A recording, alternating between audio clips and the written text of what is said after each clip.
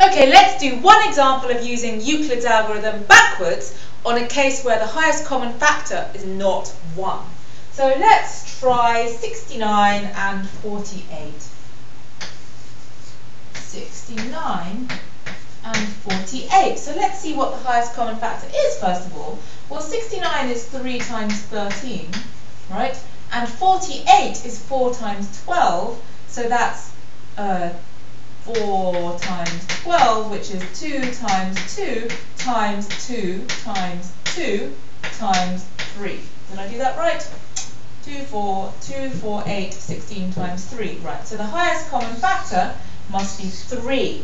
So let's just stare at it for a while and think about whether we would be able, by staring, to make some number of 69s and some number of 48s into 3.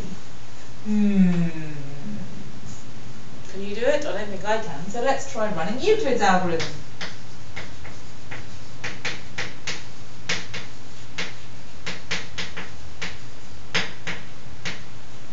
Right, so first we take 69 and we do a division with remainder on 48. Well, 48 can only go into there once, can't it? So that's 1/48. And what's our leftover? Our leftover is going to be 21. So now we take this 48 over here and we see how many times we can make 21 go into it.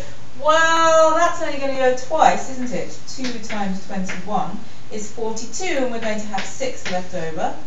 And now we take our 21 over there and we say, how many times does 6 go into 21? Well, that goes 3 times, and that gives us 18, so our leftover is 3.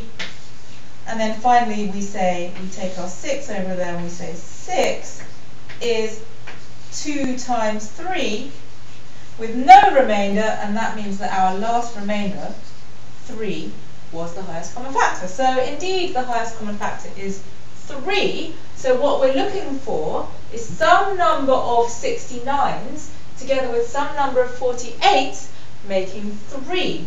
And we're going to just put the numbers, do this backwards thing again. So from the first row we get 21 is 69 minus 1 times 48. From the second row we get 6 equals 48 minus 2 times 21. But we've got 21 already, so that's 48 minus 2 times that lot, 69 minus 48. So now let's gather all our 48s together. We've got 3 48s minus 2 69s. Right, so now we take this row, and that gives us 3. Right, this is the final moment because we are trying to get 3 in terms of some other stuff. So that's 21 minus 3 times 6. So we plug in our value for 21, which is 69 minus 48, and we take away 3 times our value for 6, which is this. So that's 3 48s minus 2 69s. Right, so that's gone into there as our value for 6, and now we can gather together our 69s and our 48s and see if we did it right. Okay, so let's start with our 69s.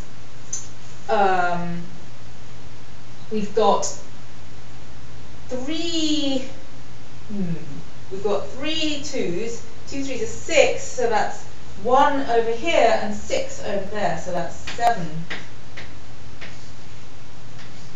69s, and then we've got minus 1 48, and we've got minus 9 48s, so that's minus 10 48. So in theory now we've got an expression of 3 in terms of 69s and 48s. So let's just see if we did it right, shall we? Well, what's 7 times 69? That's almost 7 times 70. 7 times 70 is 490. and then we take off a 7 because we did it a bit, so that's 483.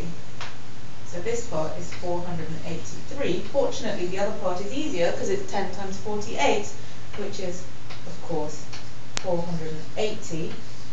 So we've got 483 minus 480, and that really is 3. So we've got ourselves an expression of the highest common factor of 69 and 48 in terms of some combination of 69s and 48. So I hope you can now see that you would be able to do this for any numbers and their highest common factor. You start by running Euclid's algorithm forwards, and then you kind of plug the numbers back in, or do it backwards, or something like that, to produce the numbers at the end. And this is quite useful for some things.